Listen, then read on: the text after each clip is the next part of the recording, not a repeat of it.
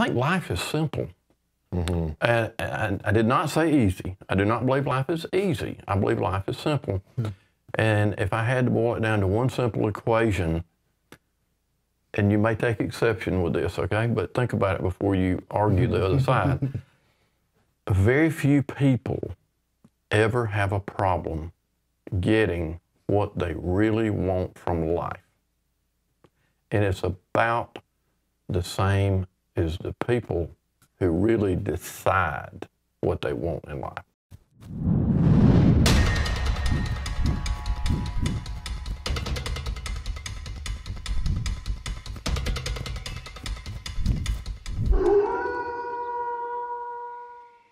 All right, welcome to the Sales Wolf Podcast number 62. I am Joseph Caldwell, one of your hosts. Tyler Harris. And we have a special guest, Roger Ezell, and we are the Sales Wolves.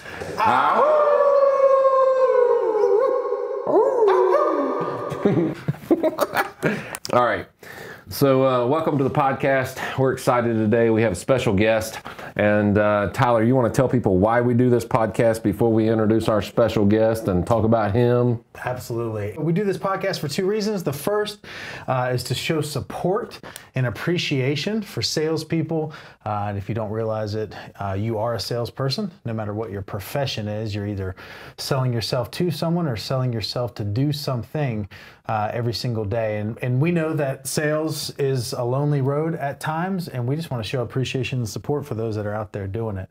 The second is to provide some actual tactical things that you can take, implement, and will improve your business and your life. So support and appreciation, and then actual tactical skills and things that you can implement that'll make a big difference. So that is why we do what we do, and we are 62 episodes in, and it's getting better every time. It's getting better every time. All right, so I'm so excited about this podcast because we have Roger Ezell with us, and you've probably heard me mention him or mention my mentor, or when I say something about something I've learned in the past from somebody, I'm typically referring to him. And you've heard me mention his name, and so we really wanted him to come on here and everybody to get a chance to learn from him. You can learn from your experience, which costs you, or you can learn from someone else's experience, which cost them. And so I have learned a lot from listening to him and from the experiences he's had in life. And so I'm excited to have you on here, man. Thank you for coming on our podcast. Thank you. I appreciate you. If you want to tell everybody what you do and man, I want you to tell your story and just how you got to where you are and talk to us. He's an OG sales wolf, I can tell you that.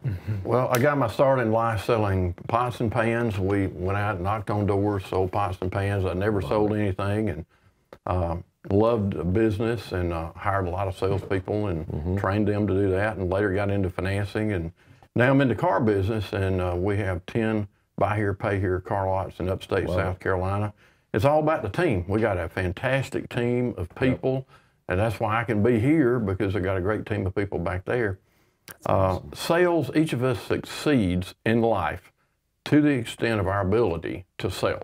Our sales, our ideas, I've never, ever wavered from that belief. Say that again. Each of us succeeds in life to the extent of our ability to sell our ideas, our beliefs, our products, our way of life. And all of us sell tagline for this every single day. And if you're not selling, then you're working for somebody that's selling. I can guarantee you that. True. And I believe in the sales business because nothing happens until somebody sells something. That's right. And I haven't even said this to you, but I will tell you that the opportunity that Consolidated is providing for people is a fantastic opportunity. The money that can be earned by being one of your associates is beyond belief.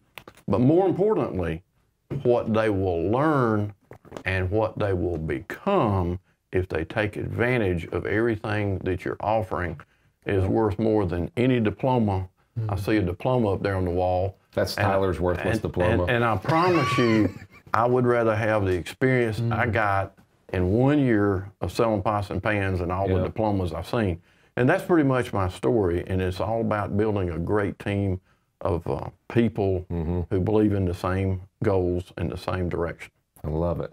I love it. Tyler, you got some questions you had, right? Yeah, I'll just start with the first one. I love to ask people, what's one thing looking back that you quit doing that enabled you to succeed? A lot of people want to talk about all the things that you did, but what's one thing that you stopped doing or quit doing that helped you to succeed? I stopped believing in failure and started believing in failing. A failing is a wonderful thing because you can learn from a failing, but I've never had a failure.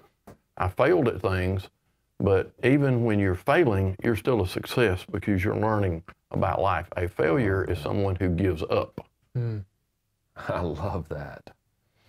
There was a quote I think Gary Vee put out the other day, and it was profound in that it said it was something to do with winners, or like the key to success is, like it said something like, it was super profound, huh? like loving your losses, or something like when you grow to love to lose, that's how you win. Like you welcome the opportunity to lose because you know that, number one, you were trying something that you've never done before, and number two, there was obviously a lesson that came out of it. But it's those that actually like seek failures or failings. Seek failing that are the ones that ultimately accomplish the most. It's a stepping stone of everything. Yeah. I have years of it. Years of it. Oh, yeah.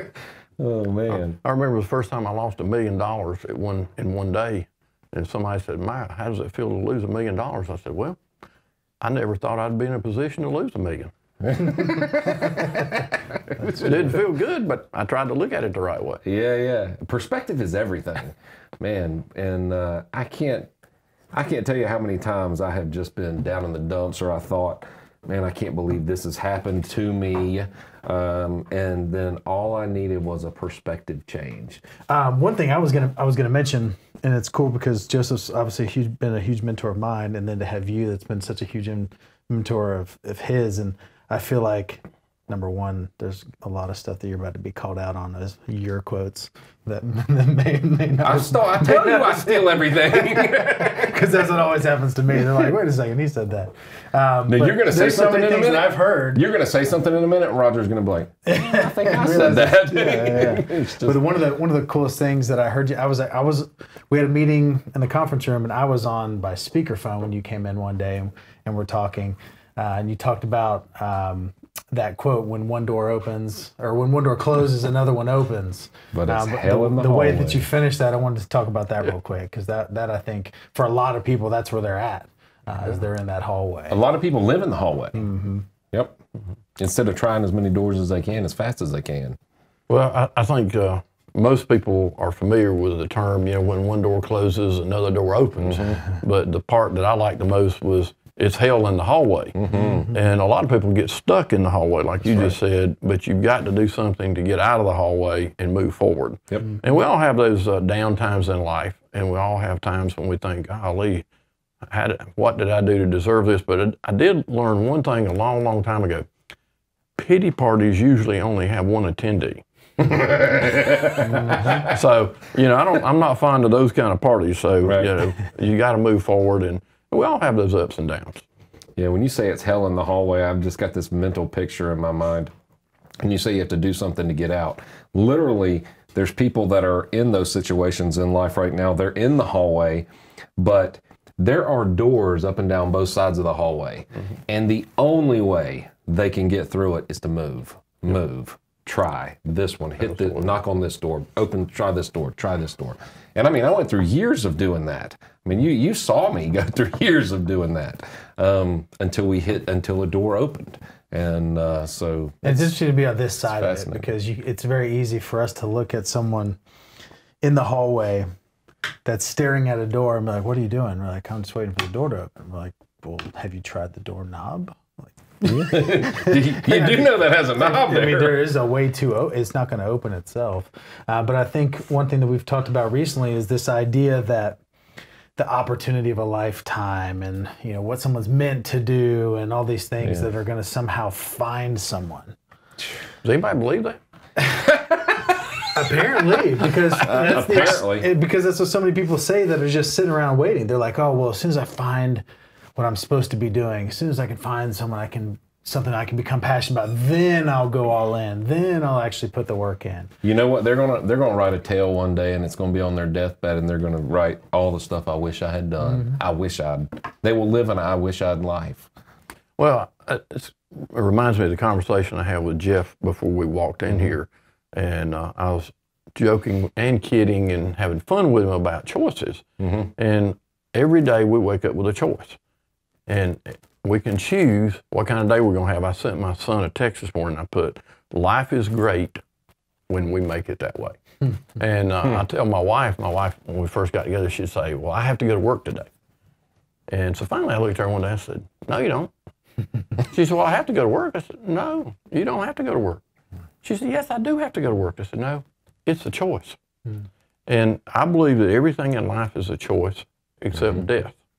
And we can choose to hasten that, obviously. We can choose to prolong that, but we always have a choice. You know, each person in this room chose to get up and be here this morning. We didn't have to be here.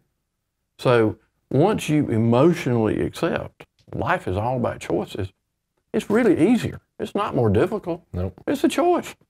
You know, I had a choice this morning to get up, have a great attitude, come over here and have a great time with a great group of people. That's the way I looked at it. But some people get up and instead of saying good morning, God, it's good God, it's morning. That is funny. There's a guy that stopped by Friday, and he's giving a TEDx talk. TEDx is doing one of their events in Greenville on this Friday. And his whole concept is the art of the conversation. And he's incredible. Like the first time I ever met with him and talked to him, I was like, that was one of the best conversations I've ever had. And then come to find out that's his whole deal, is the art of the conversation.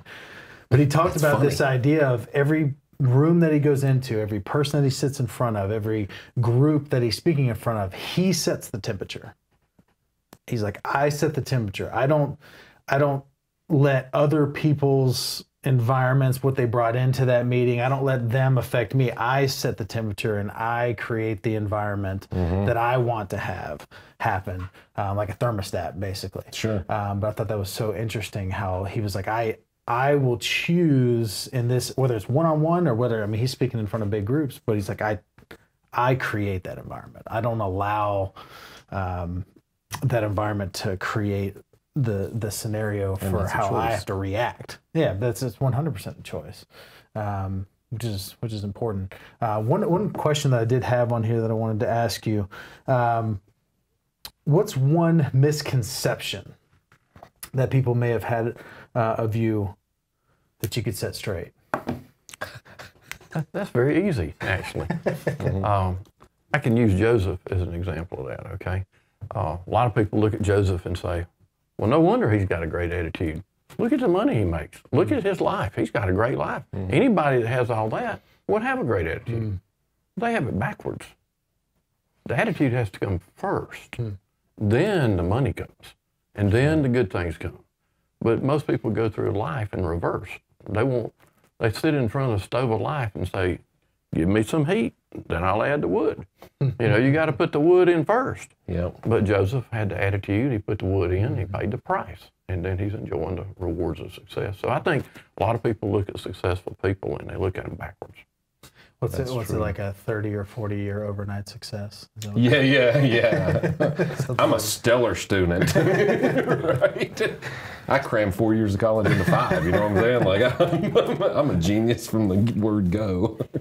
So I know you've got some incredible stories, but one that I'd love to bring up is we always talk about how every successful person has a painful story.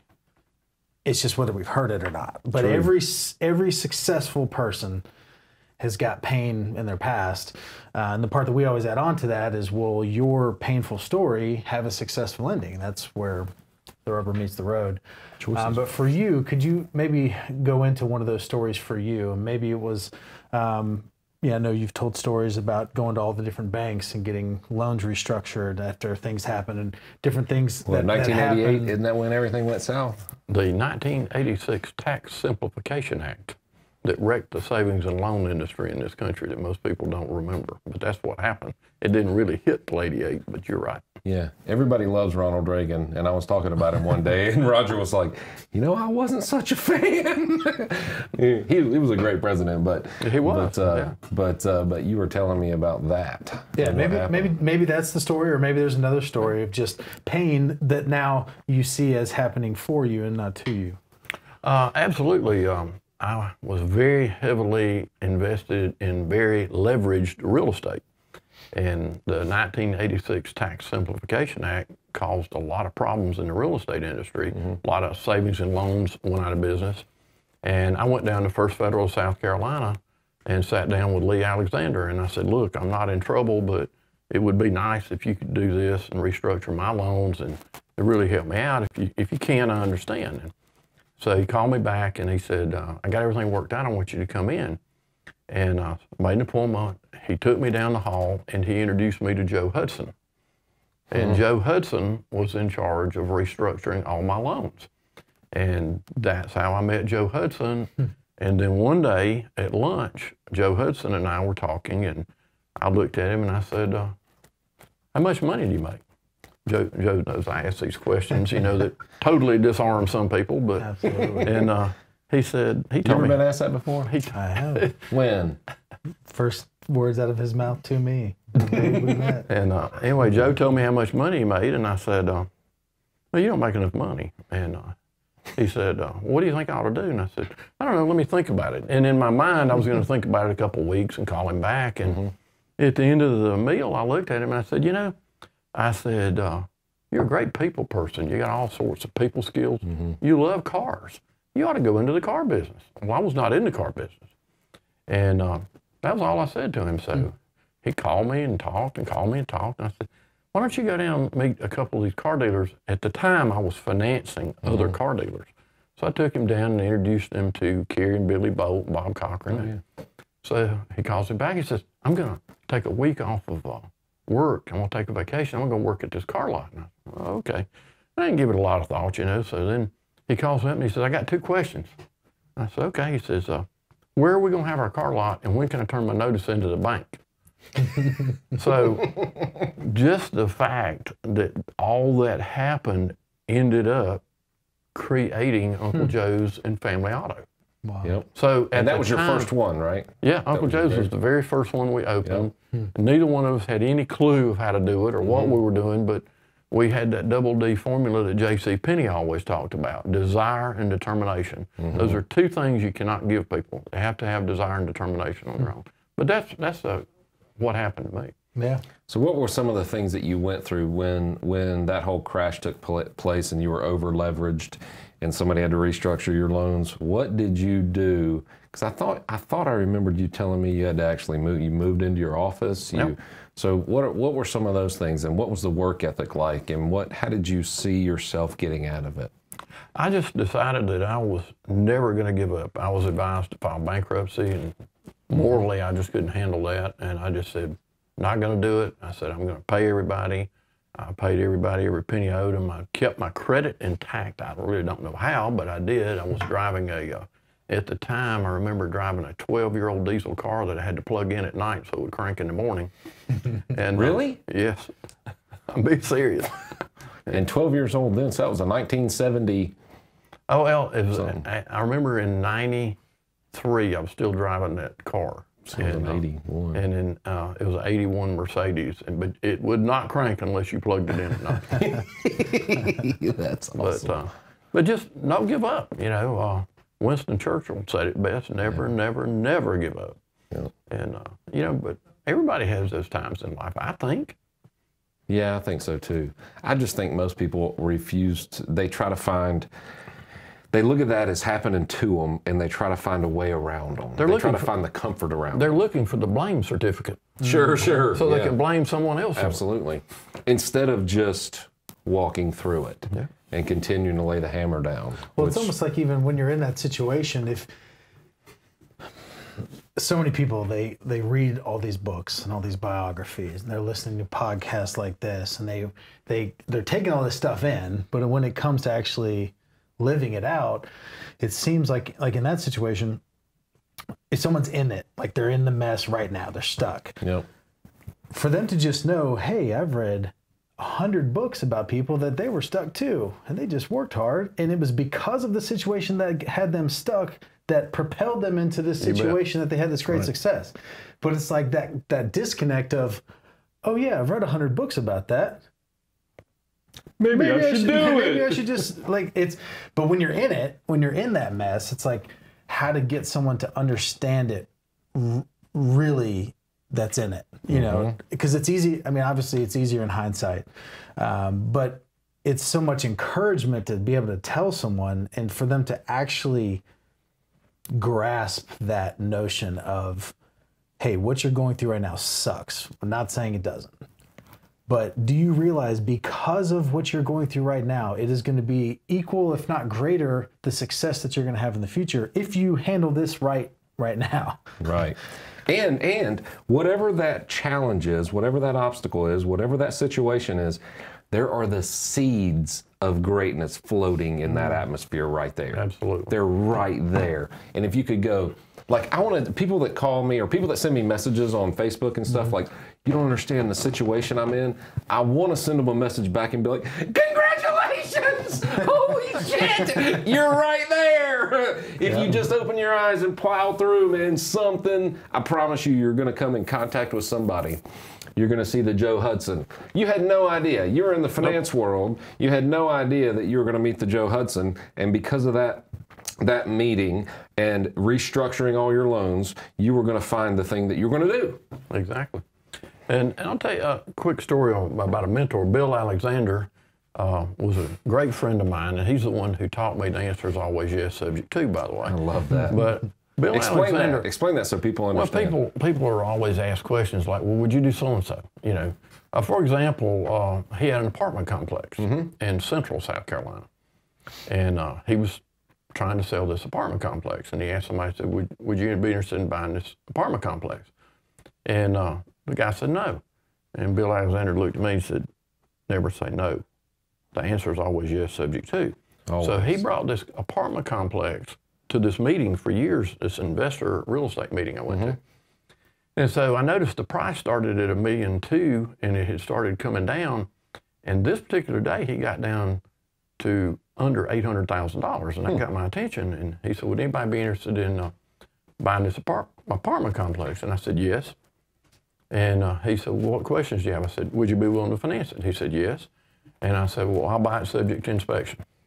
He said, when can you go look at it? And I said, when can you go look at it? He said, right now. I said, let's go. And we drove over to central South Carolina, and we bought three partners and I bought a 78-unit apartment complex.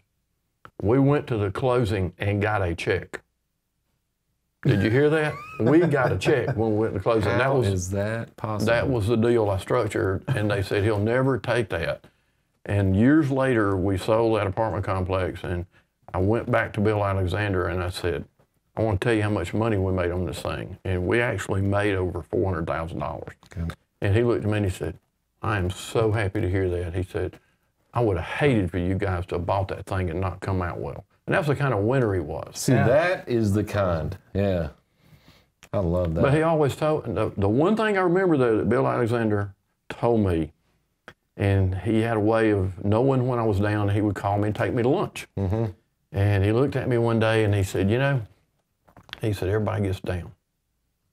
He said, but you know, if you're gonna go down scratching, clawing, fighting, and swinging. And I'll never forget him saying that. And I said, you're right. He said, have you ever seen anybody go down doing that? I said, no, sir. He said, you know what they do? They go, well, I can't do anything else. That's the people that go down. That's the people that go down. That's right. What a guy. He taught me that. That's incredible. Is he still around? Nope. He died many, many years ago, and just an incredible guy. That's awesome. I was talking to Tyler about, that reminds me of something. I was talking to Tyler about something the other day, and a lot of people that have had some success in business, they'll say something like they're self-made, or they that whole self-made thing. I don't know that I can ever get that arrogant.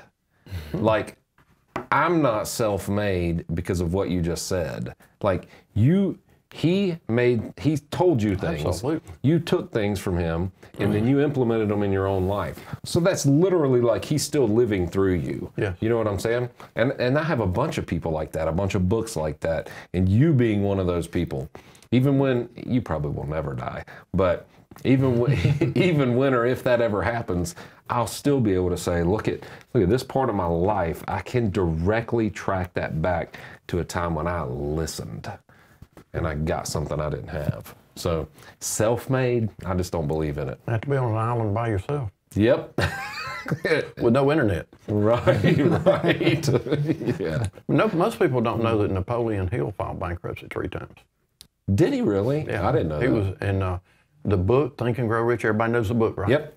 Guess how much money he got out of that book? 0. Yep. Why? I just guessed. His ex-wife got all the royalties from it. Wow. Read up on it. It's an incredible Wow. story. But is that a positive guy, though? You know Napoleon why? Hill? Because she read it first, and she was thinking and growing rich. And you know, most people don't know this. Napoleon Hill lived on Paris Mountain in Greenville, South Carolina. Did you know that? No. I didn't know that. Yeah, he sure did. I saw him checking his mail one day. I was up there. Never forget it. I wish I'd had the guts to stop and talk to him, but I God, didn't. yes. And I was riding along there, and a friend of mine was driving. And he said, "Napoleon Hill lives up here." And I laughed. I said, "What a joke!" And he said, "There he is checking his mail." And sure enough, there was Napoleon Hill out checking his mail. Unbelievable. Yeah. Did you ever read his last book that was released like in 2011? I don't know. It was one that stayed in the vault and they wouldn't release it. I remember Outwitting the Devil or something like that. I did read It's a it. fascinating Yes, read. yes. It's you know how he interviewed 2,500 failures and 500 successes or something like that, and that's how he wrote his stuff. And he didn't get paid. And didn't get paid to do it. That's right.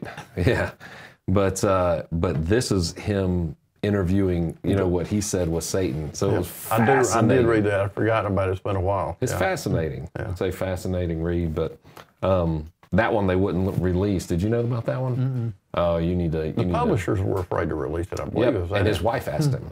His wife asked him not to release it, and they just kept it in the vault until finally 2011 the foundation allowed it to be published. It was interesting. He's a fascinating character. Who are some of the other people, like some of your all-time best go-to people like Napoleon Hill, books or seminars or? I listened a lot to Zig Ziglar and Zig's brother Horace, or Judge Ziglar as he called himself. I used to pay him to come up and speak to our salespeople. And at the time, Zig was charging $5,000, and his brother Horace, who lived in North Augusta, South Carolina, charged $500. So there was a choice, you know. He chose Judge, and he looked just like Zig. It was incredible. You could sit there and close your eyes, and you'd swear Zig was up there at the head of the room. But unbelievable. But one of my great mentors, though, was James Burnett. He didn't write any books, but he was a POW. And if you really want to read sounds terrible, a great obituary, read this guy's obituary, because he lived an incredible life. Wow. He died. I met him. Thanksgiving Day. He was 94 when he died. Wow. Had prostate cancer over 25 years earlier. Nothing would whip this guy. I'm telling you, he was incredible. But he told me that when he was 18 years old, he would call Walter Montgomery's secretary. Walter Montgomery was the head of Spartan Mills. Okay. And he would make an appointment with Walter Montgomery. Now, picture an 18-year-old kid going in to see Walter Montgomery. Right. And I said, well, what did you talk to him about? He said, I got business advice. And he said, I would go see him and talk about my business plans. And I said, did he always have time for you? He said, always. I said, did you spend a lot of time with him? He said, yeah. And I said, did you ever ask him if anybody else came to see him? He said, yeah. I said, did they? He said, no. Nope. And I thought, but he was just a dynamo. I mean, just Love it. Great guy. And that's what people don't understand is that I have found, and I've met some jerks or whatever, but I've met jerks that are poor too and ain't done anything.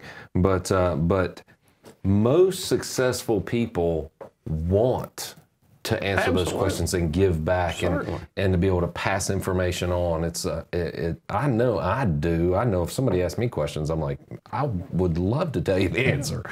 And I'll tell them when I don't know either. I'm like, you may want to ask somebody else that question. I ain't figured that side out yet. You know? Absolutely. Well, it's just interesting that you would think the ones that you think have the least time are the ones that are probably the most willing to provide that time. To invest that time. Yeah. Yeah.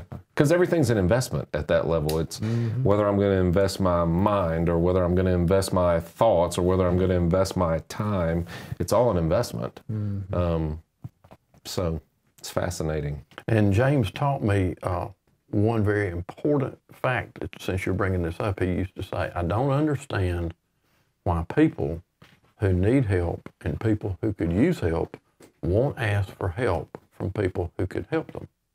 Yeah. And he told me, he was always saying that, and I carried that one step farther. Everybody needs help. Everybody. You know, True. We all need help. And, you know, it's always amazed me that people who have financial problems will go and find someone to talk to their about their financial problems who are worse off financially than they are. You know, go see a rich person. Yeah. You know, ask somebody that has some wherewithal about and them. say, I'm having this problem. What do you think I need to do? But don't be afraid to ask for help. And that's probably, if I had to pick one thing that my employees and associates make the biggest mistake about, is I hear this constantly. Well, I didn't want to call you because I know you're so busy. God, I hear that. And you know what I tell them? I'm not that busy because I got all you great people out here. I got such a great team. I got time to talk to you. Yep. Call me. Yep. Leave a voicemail. I'll call you back. Yep. I feel the exact same way. I always have time to talk to anybody that will call me. Yep. That's awesome. So I know you've always called me back and everything because I call you and leave you a message. So what's some advice on getting a mentor and creating that mentor relationship? Because I know so many people are looking. That's one of the biggest questions I always get. Like, how do I find a mentor? How do I find a mentor? And I know a lot of it is organic. It just happens. But if someone is out there wanting to find someone that can bestow, you know, these things on them, what's the best way? I know they need to provide value, you know, to that person. It doesn't need to just be a one-sided deal, but how do you do that? How have you done that? Have you done that in creating those mentor type relationships? Because I know you've had a ton. That's for me.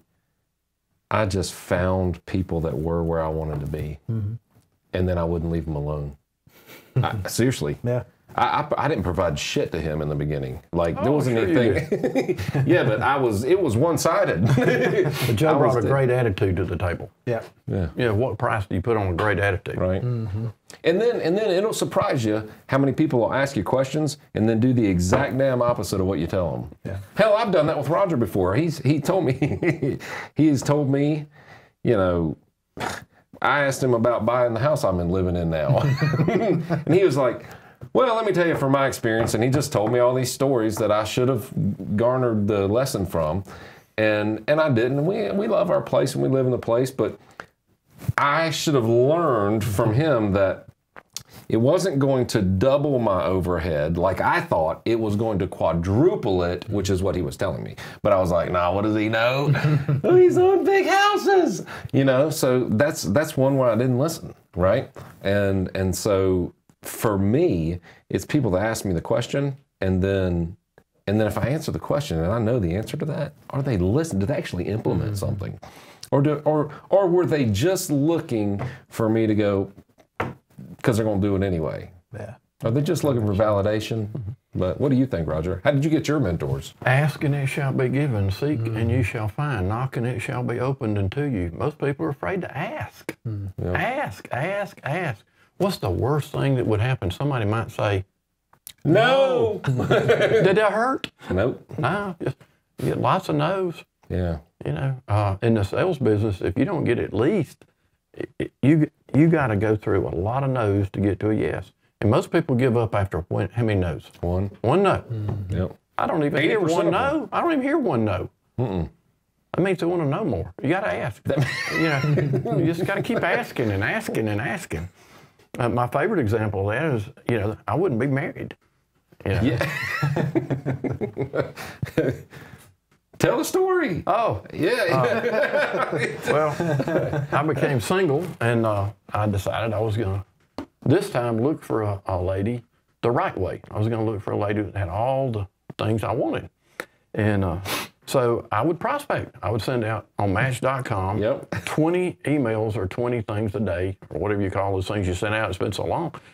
And I would get a response. Because it's a game of numbers. It's a game of numbers. Is a game of numbers. Yeah. So, you know, I found this.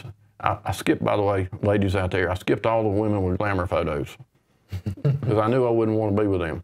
Yeah. And I actually had a psychologist to tell me one time that women like that were too absorbed in themselves and their looks to ever pay you any attention. That's not what you want. Good advice. Anyway, I finally found this woman, and it was a regular photo, and I sent her an email, and it said, "You're from Spartanburg, I'm from Spartanburg. You look like a happy person. I'm looking for a happy person. Let's have coffee." And she was so impressed that she immediately emailed me back and said, "Thank you for the invitation. I don't think we'd be a good match." And that was game on. That was a no. Yep. So I emailed her back and I said, "I didn't ask for a lifetime commitment. I just asked to have coffee. Let's have coffee." And then when she met me, she proceeded to tell me all the things about me she didn't like. We're married. So, but my point is, most people give up. Yeah. Yep. You know, it's easy to give up. And you guys are one of the best, most well-suited couples I've ever seen. Well, thank you. It's incredible. And she puts up with me, and that's a big job. That's interesting. That's interesting. So after that first date, where'd it go from there? Did you sell her on a second date? Or? Well, when we met for coffee and she told me all the reasons it wouldn't be a good match, I texted her after the meeting and I put, "I never did get to buy you coffee, so we need to get together for coffee." And so then we actually had dinner one night, and it went so well, it was incredible. And from there, it was just the smoothest thing in the world. You know, we just get along. Yes. I love it. But she is so funny. We were telling a story earlier because Miria is from Greece, for the island Cyprus, a Greek island. Greek island, yeah, Cyprus, and so she'll mess like sayings up and words up sometimes, which is the funniest thing on the face of this planet. And so she was talking about Jeff Mag's wife after Kim and I did our thing at Folly Beach where we got remarried and all that stuff. And Roger and Miriam were down there, and they were talking to Jeff and Sarah, and Miriam was talking about just how, you know, because Sarah's Malaysian, and Miriam was headed back talking about just how much she liked Jeff, and couldn't remember Sarah's name, and she goes, "You know, that girl from Malaria." And I'm riding down the road, and I go, "What?" But with her accent, I always say that living with her is a daily exciting lesson in listening. Yeah. That's funny. It is good. Man. So do you have any other words of wisdom on your paper there? Because I know you had a couple things I wanted to mention. I think life is simple. And I did not say easy. I do not believe life is easy. I believe life is simple. And if I had to boil it down to one simple equation, and you may take exception with this, okay? But think about it before you argue the other side. Very few people ever have a problem getting what they really want from life. And it's about the same as the people who really decide what they want in life. Because if you ask the average person, "What's your goal? What do you want to accomplish in life?" "I want to be happy." Be happy. "I want to be successful." Well, what does that mean? You know, and so most people never clearly define exactly what they want in life and put it on paper. That's why I say very few people ever have a problem getting what they want if they clearly define it. Roger used to start meetings, you probably still do, with a sentence. He would say, "Are your goals clearly defined and written down?" What was the phrase? Clearly defined and written down. That's how you would start. Specific. Specific. Have to be. Specifics alone give us a directional compass to life. Most people will go through life being a wandering generality and never be a meaningful specific. Say that again. I don't know if I can. It sounded good though, didn't it? I stole that from Cabot Robert, by the way. Yeah. You have to be a meaningful specific. Most people, really their goals are wandering generalities. Like, I want to be successful, I want to be happy. I want to make a lot. I want to make a lot of money. What's that? Yeah. Jerry Richardson, a lot of money. He's a billionaire. George Dean's a billionaire. So they wouldn't consider being a millionaire a lot of money, would they? No. So they burnt it yesterday. That's not clearly defined. It's true. That makes perfect sense. When you talk about clearly defining, because I mean, there's so many people, and myself, that in this process of trying to figure out what that looks like long term. Mm-hmm. When you're clearly defining, is it clearly defining just how you want your life to be like, or is it as specific as what you're doing on a daily basis, or like, what does that mean to you when you say clearly defining? Well, it's hard to. Money is one thing you can measure. Yeah. That's pretty simple. Yeah. I used to have this little exercise where I'd get a deposit slip and show it to people and say, can you show me where there's a place on that deposit slip for happiness? Yeah. Can you show me a place for goodwill? How about blue sky? There's currency, coins, and checks. So on a tax return, we put how much money we made a year. I think that's a great place to start. Mm-hmm. It's not embarrassing to make a lot of money, is it? Nope. So, and for some people, it might be $40,000 a year. For some people, it might be $4 million. But you've got to decide how much money you want to earn. Notice I said earn per year. The only people who make money work at the Bureau of Printing and Engraving or the Mint. The rest of us have to earn money. That's right. So you have to provide a service, and you have to be of value or provide a product to earn money. So you decide how far above this so-called plateau of success that you want to aim for. Yep. And it's personal for everyone. You'll find that once you do that, your personal life will probably fall into place. Yep. And you can set aside time to go to Ireland. Yeah. And you can set aside time to have a renewal of your wedding vows. Money, as Jeff Albrook says, gives you choices. Mm-hmm. Choices are good. It's a fact. Yeah. I don't know if I answered your question. No, you did. So to clearly define the dollar amount that you want. Yeah. So people don't typically determine the dollar amount, and then what they really don't do is determine what they're going to have to give up or what they're going to have to give to get it. Mm-hmm. Like, they won't get specific. And I remember Roger pushing. He's the first one that handed me a printed copy of $1 million bill. And had me had me tape it to the desk. So every day, man, it was right there. I mean, I'm sitting at this desk, I'm going, I'm gonna make $1 million a year. I'm gonna make $1 million a year. And I said it so much, and even when we weren't working together, that stuck until it happened. And it's just, it was clearly defined. It's fascinating. It's fascinating how that works. Yeah. Wandering generality. Well, when you define what that number is, being able to reverse engineer that, and as far as how in the world you're going to get to it. And I think the important thing in that is, let's just say, I love using that number, 876,000, because it's $100 an hour, 24 hours a day, 365. And being able to place that value on your time to where if you're doing something today that's not worth $100 an hour, and that's the person you want to be, then it's figuring out, okay, how do I either delegate this to somebody else? How do I make this more efficient? That way it doesn't take as much time. Or is it something that needs to be done at all? If it's not based on what I'm valuing my time at. And I think that's something that people obviously are wasting a tremendous amount of time.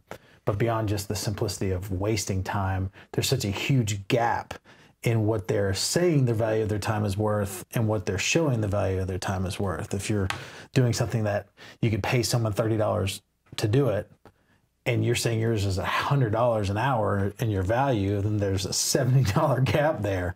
The reality is, for most people, it's way more than that, probably. Mm-hmm. But it seems to me that that's an important concept of not just the value of your time currently, but going ahead and valuing your time in what you want it to be worth one day. It's just it puts a different perspective on things that I think is important. And if you're going to kill time, why not work it to death? That is good. Was that on there? No, I just thought of that one. What else you got on there, man? I pull so much out of when you're talking and learn so much.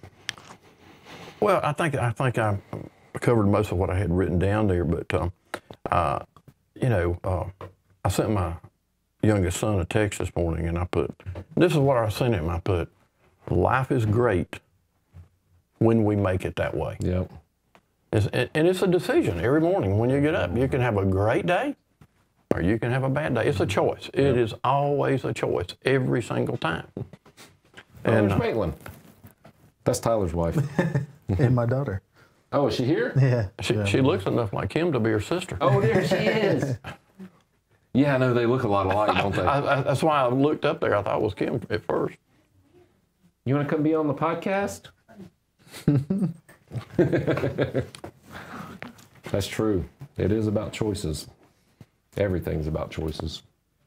But you talked about the value. Earl Nightingale says, when you ride around during the day and you ride through the community, look at all the riches, look at all the abundance out there. Aren't you just as deserving of that as any living creature? That's right. And I've always remembered Earl saying that. It was just an incredible thought. Why not? Yeah. Well, when you grew up fairly poor, right? We were so poor we couldn't afford to pay attention. Yeah. And when you grow up that poor, a lot of times you grow up with the mentality that it's not for you. That's for other people that were born into something different, or that they're better than you. And did you ever face that, or did you ever have to overcome that? That was drummed into you, but I'm going to throw that back. I'm going to throw the ball back. At what age did you know you were different, and at what age did you know you were going to grow up and be successful? As long as I can remember. Yeah. See, as long as I can remember, man. Every successful person I've ever asked that question had either that answer or they were 4, 5, or 6. It had to be that age. Yeah. I remember telling my mom and dad that I was going to be so rich that when rich people found out about it, I didn't know the difference between rich and wealth, but I said I was going to be so rich or so wealthy that when rich people found out about it, they'd get sick about it. That's what I used to say. That was my thing. And they were like, "How are you going to do it?" And I was like, "Hell, I have no idea." Yeah. And I remember my mother and my grandmother when I was growing up, and I remember the age because I remember where I was living. I was probably around 6, and I remember constantly hearing, "Well, you can't have everything you want." And I used to think, "Why not?" Yeah. As a young kid, I thought that, why not? And I just always felt like I was a little different. Yeah, me too, for sure. I think that's probably the best way we can kind of close the podcast, is talking about that idea. I think it's one of the most important concepts that you mentioned is just abundance, and just that feeling of abundance, like versus scarcity. I think it's probably one of the most important things that people need to get a grasp on, is this idea that there's not one pie, and that the piece that you get is now a piece that I can't get. And that's what I think gets back to why we do this podcast. I want you to have the whole pie. You want to know why? Because I'll make another damn pie. Yeah, absolutely. Because it's infinite. We'll open a pie factory. Yeah, exactly. And that's the important thing about, like we talked about, mentors that are willing to invest their time in others, and this podcast that we're willing to spend our time investing in other people so that they can be successful. And the idea that there's no secrets, there's no, this is something that I got to hold close because I figured out this sales tactic. Like, there's none of that ever. Like within our business, but within any business, the person that thinks that way has that scarcity mindset versus I've met with somebody, and I learned this from Roger. I remember calling him. The whole reason we have anything here is because I called him one day and I was talking to him on the phone about our system and how we sold insurance. And I was like, Roger, nobody does it like this. This is what we're doing, and this is the success that me and Jeff and Nathan are having. And I said, I am trying to hire other people, but I'm scared somebody's going to take this system and they're gonna steal it and use it across you. He just laughed. He thought that was the funniest thing he ever heard. He said, "Boy, don't you know, thieves don't work as hard as you're working." That's true. He said, "You ain't got to worry about that." He said, "Just go and do it." And that literally was the 6 months prior to our first training course. That's when we went from 2,500 policies in 2012 to 9,000 in 2013. And it was that reason alone where I literally took that day, drank some vodka, and let go. I just let go of that. And it hasn't been a problem. That hasn't been a problem. Yeah. No. In fact, when insurance people call, I remember people calling you and you telling them how to do really good in the finance and buy here, pay here world. And I was thinking, what if they put a lot across the street? Great. I asked him that and he said, great. Yeah. I went, yeah. What? And may I mention one other quick thing I think is important because there's some doubters out there, not of Joseph, but they're doubters of themselves.